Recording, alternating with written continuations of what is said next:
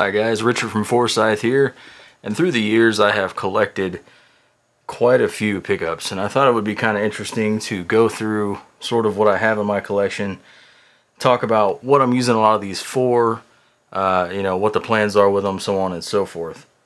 So right off the bat, the newest that I got, and I'm relying on the autofocus of this camera over here, so hopefully it looks good, is a DiMarzio Twang King set. So this is the chopper, which goes in the bridge of a Tele, and this is the actual Twang King neck pickup. So both of these are awesome Tele pickups because I have a Tele project I'm working on. So I thought I'd show these off first. But most of these I've acquired through doing various jobs for people. Being a guitar tech, a lot of times people will want to take a little bit off their bill and say, hey, if I give you the old pickups, will you take something off the bill? I almost always say yes, because I can find reasons to use them. However, over time, they do build up. A lot of these are out of personal projects too, so I'll buy new pickups, pull the old ones out, and keep the old ones.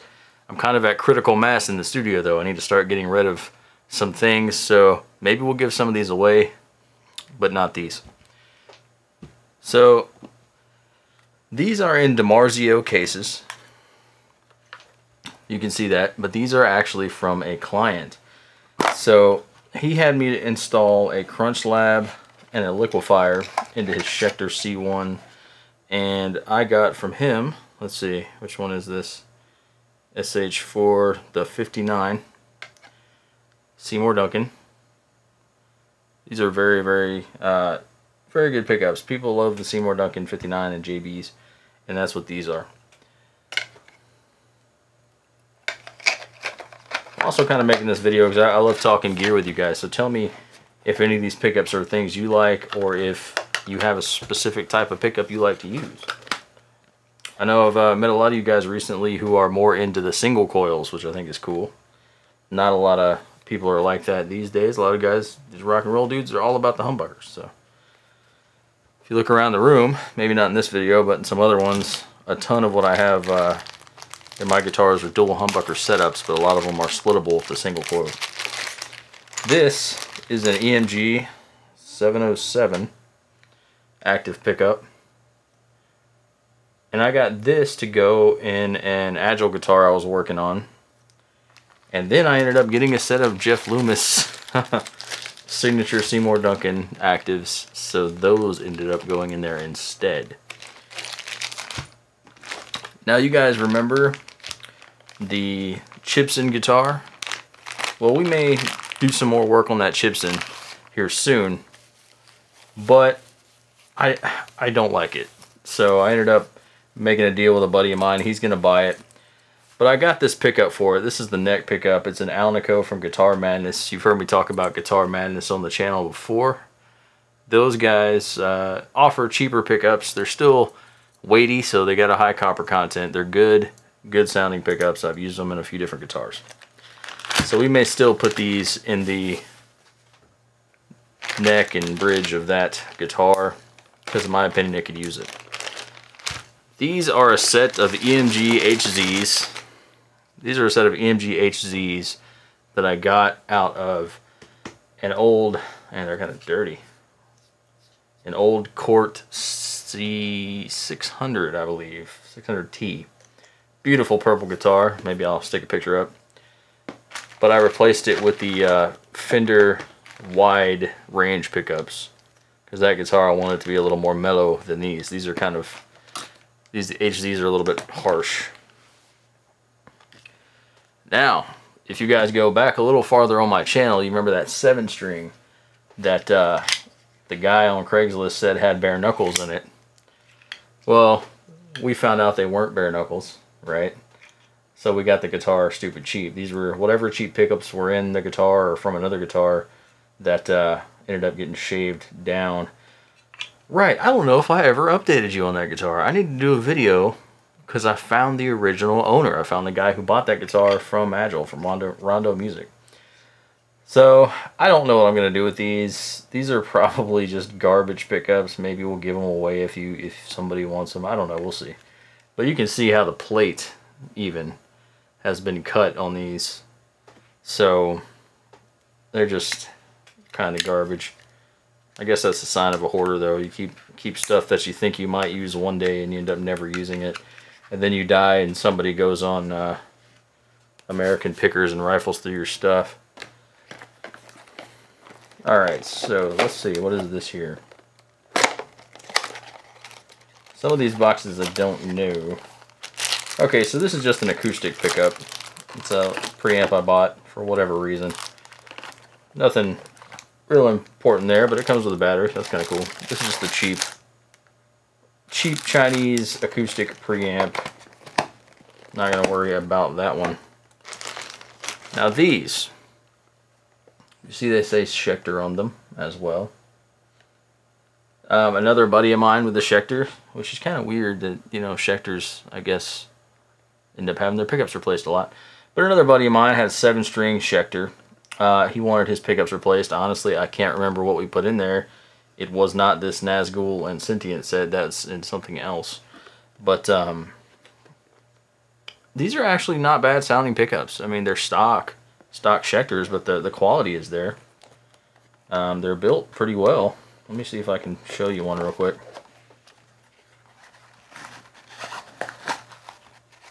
See, they even got the Schecter Diamond Series stamped in the back. So they're built pretty well. They're good pickups. If you're like me and you tweak everything, you know, I can't blame the guy for replacing them. But are there any stock pickups you guys particularly like? Are there any guitars that you're a big fan of?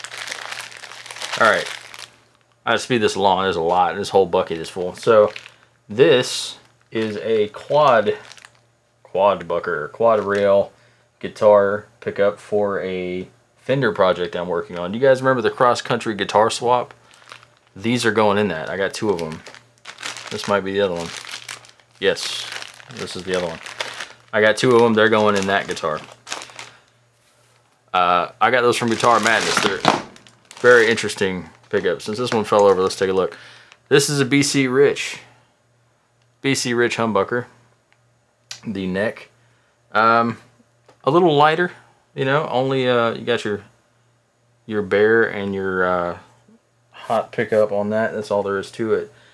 I can guarantee you this came from one of the 100 Warlocks I'm working on. So, which we have some Warlock coming up, Warlock info and stuff coming up soon. Here is the bridge pickup that goes with that one. Moving right along, here is a set of blacked out Mega Metals. These have some weight to them. These are from Guitar Heads on eBay. So if you go on eBay, there's this company called Guitar Heads. They go in and out of stock. These blacked out ones were on special sale, and I got them that day, so they were like 50 bucks for the set, or 55 maybe. Those are going in a... I haven't decided. I have 2 guitars they might go in. Now this is an old Seymour Duncan Invader Detonator ripoff that I have had sitting around for 10 years probably. I don't really know what to do. I don't think I have 2 of them. I think I only ever got the one. So yeah, if you're familiar with the Invader or the Detonator, that's what this was ripping off. It's a little light. It's probably doesn't have anywhere close to that ripping sound of the real Detonators. Probably just sounds like one of these BC Rich pickups.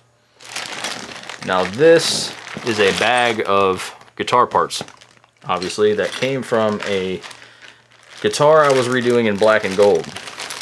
That guitar got messed up, so I am left with this bag of parts. Check these out. These are probably Dragonfires. They're meant to look somewhat like DiMarzios, and there's 2 of them, and they're just another set of humbuckers. But yeah, you know, so I'm kind of showing you guys now that there are there are obviously the big guys out there as options, the DiMarzios and stuff, but there's a ton of cheaper options out there too that are really good. And Darkstar pickups, a friend of mine who is also a guitar tech swears by those. They're the what's the name of the brand? I don't know. They're on eBay if you look them up. Now this is an old pickup from some old project. This is, oh, you know what this is from? Holy crap. I hope that focuses. This is from the Takai Star that I did a long time ago when I was first doing guitar work on the channel. Gosh, what was that guitar? That was a hilarious guitar. I'll see if I can find some footage from that to put up maybe, or some pictures. This one, I have no idea. Yeah, just a random humbucker. Random humbucker, no idea. I'm moving right along. I know I got a lot to go through. Here's an Epiphone neck pickup that I was messing around with different finishes one day, trying to do like a distressed looking thing on it. A little bit of fire stuff, trying to make it look interesting. That's from an Epiphone, probably like a Special 2 or something. That's a 50 mil pickup. Which, if you guys are not familiar with pickup spacing, you don't want a 50 millimeter pickup if you have a tremolo on your guitar. If you have a Floyd Rose style trim, you want a 52 millimeter, something wider. This one has God knows what on it. That's a little bit disturbing. I don't know what that is. I think that was a rubber band at one point. This is just some kind of vintage cheapo pickup I pulled out of some project guitar, I'm sure. I have some standard crappy old bass pickups. These were sitting almost outside. They were sitting in an old shed somewhere, so those are kind of gross. Another acoustic. Do you guys remember the worst guitar in the universe? I'm sure a lot of you unsubscribed because you haven't seen any updates on that in a long time. Yeah, this is one of those pickups. I kept it mainly for, well, A, for posterity, but B, because I kind of want to find more of these style pickups. They're kind of interesting to me. Little single coils. Speaking of single coils, here is a Squier single. I can tell because I think this came out of my making a Squier into a Super Strat guitar. I think that was the mid pickup because the cords, the wires are not long enough for it to be the neck pickup. Oh, look at this. I do have the other one that goes with that detonator ripoff. Nice. Okay, so here we go. This is an EMG 85, but it's probably not the kind that you guys are used to. This is an old version with the epoxy that is brown instead of black. You can see that, and the big old EMG 85 on there. At this point, I honestly don't know what guitar this came out of, but I can almost guarantee you it was some 80s butt rock pointy guitar. Almost guarantee that. By the way, somebody on my channel said you are the king of the butt rock guitars, and that has stuck with me. That means a lot to me. Thank you. Okay, so I didn't take the covers, the plastic off the top of these. These are some Zebra pickups that I don't know what they came out of. And I don't imagine I would have bought these for anything. This was weird being a guitar tech, you know. Like, I was talking to a guy the other night who I had met before, but I could not remember the dude. And he was swearing up and down he bought a guitar from me, and I said, "Sir, you know, I apologize. I don't remember you because I've sold like 100 guitars this year alone already, so I can't possibly remember them all." But I stayed and watched his band play anyway. He's a good dude. Okay, so here are a set of pickups out of, I believe these were the stock. Were they the stock in one of my other Agils? I don't know. I've had a few different guitars, and these were a set of stock pickups that came out of it. This is the bridge. This is the neck. This one obviously looks more like a DiMarzio. This one just looks like your standard kind of pickup. So, I am going to organize all these. I actually have a organizer to put them all in. So So here's just a standard zebra humbucker out of what I don't know. Here is like a J bass kind of bridge pickup. Also have some bridges and other parts in here too.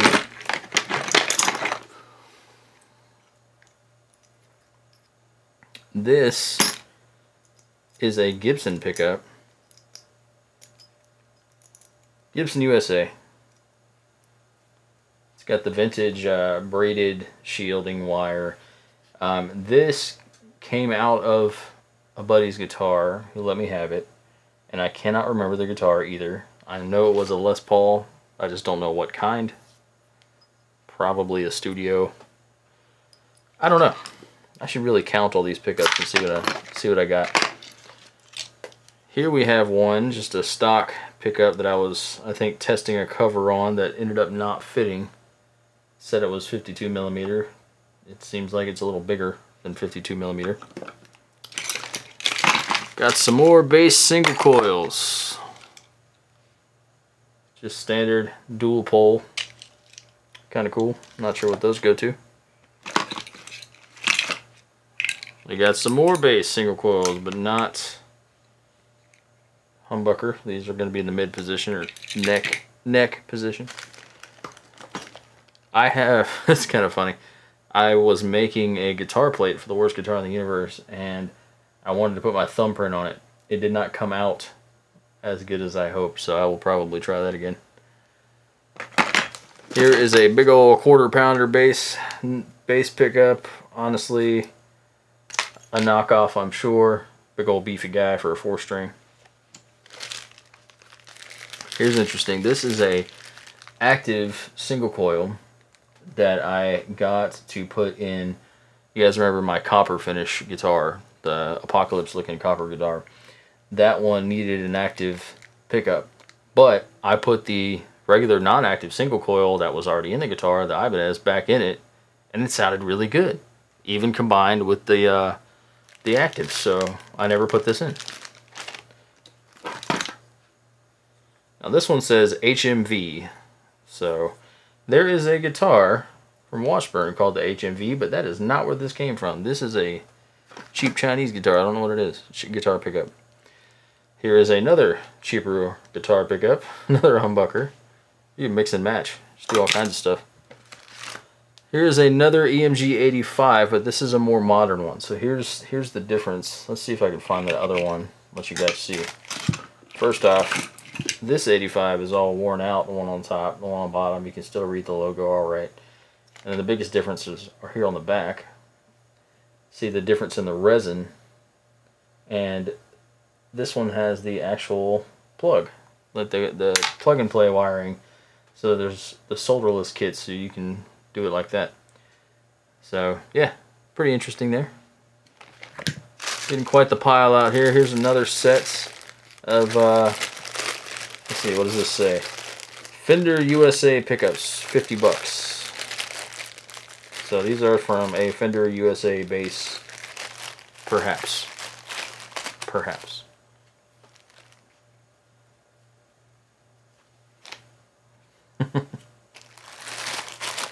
Obviously I love guitar pickups, but I have too many. Here is an old single coil. I don't know what guitar this came out of. No freaking idea. Check it out. It's got the three actually, ceramic bars, or maybe this one just broke. Ceramic bars going around the pole pieces. It's kind of interesting. And finally, I'm surprised we got to this one last, but this is a really cool pickup. Now, this pickup does not work. A buddy of mine wanted me to do some work on a guitar of his, and I replaced it with a pretty standard humbucker. He just said, basically, whatever you have lying around, replace it. We've talked about before how these older pickups, you'll have the dual adjustment with the screws there. This is from the 1970s, and it is out of a Japanese-made guitar, which I believe was a Dion. And I'll see if maybe I can find a picture. I don't know if I still have a picture of it, but that was such a cool guitar. And the only reason I kept this is because I kind of thought to myself, this would be a cool pickup worth rewinding one day. but it has a short in it somewhere. It doesn't obviously work, but it's vintage, man. Look at the size of this plate. Wraps all the way up around the bottom. The bobbin goes to the bottom like that. There is a ceramic pickup stuck in there. I really hope this thing is focusing, or this whole video is crap. But so shall we count them as we put them back in the box?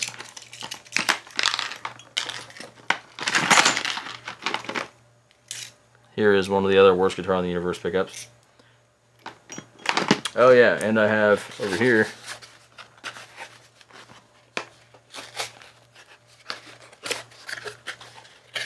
another EMG 707 for a 7-string, so that would complete that set, I guess, if I wanted to put them in there. And then I believe this is another set of the Mega Metals. Let's see. Yes, these are a set of white Guitar Heads Mega Metals, and you can see the Guitar Heads logo is on these. So, 2, 3, 4, 5, 6, 7, 8, 9, 10, 11, 12, 13, 14, 15, 16, 17, 18, 19, 20, 21, 22, 23, 24, 25, 26, 27, 28, 29, 30, 31, 32, 33, 34, 35, 36, 37, 38, 39, 40, 41, 42, 43, 44, 45, 46, 47, 48, 49, 50, 51, 52, 53, 54, 55. Plus, I have several just lying around. Crazy, I know. Anyway, I gotta start doing something with these, so maybe we'll start giving them away. Maybe I'll give away these old Detonator ripoffs first. That would be kind of fun. Or maybe some contests, like the joke contest Daryl and I had one time. That was fun too. But alright guys, I just wanted to go through these pickups. I wanted to ask you, what is your favorite type of pickup? Do you prefer single coil? Do you prefer humbuckers? Do you have a brand loyalty? Some people only will play Fender USA pickups. Some people will only play DiMarzios. I have guitars with DiMarzios, with EMGs, with Seymour Duncans, with lace pickups. I'm a fan of lace. Surprised I don't have any of those lying around. Like all kinds of stuff. Tell me in the comments what you like. Let's see, you know, any of your ideas. What to do with these. Maybe we should just make some stupid instruments with like 7 pickups. I don't know. Alright guys, thanks for watching. I will see you on the channel again soon.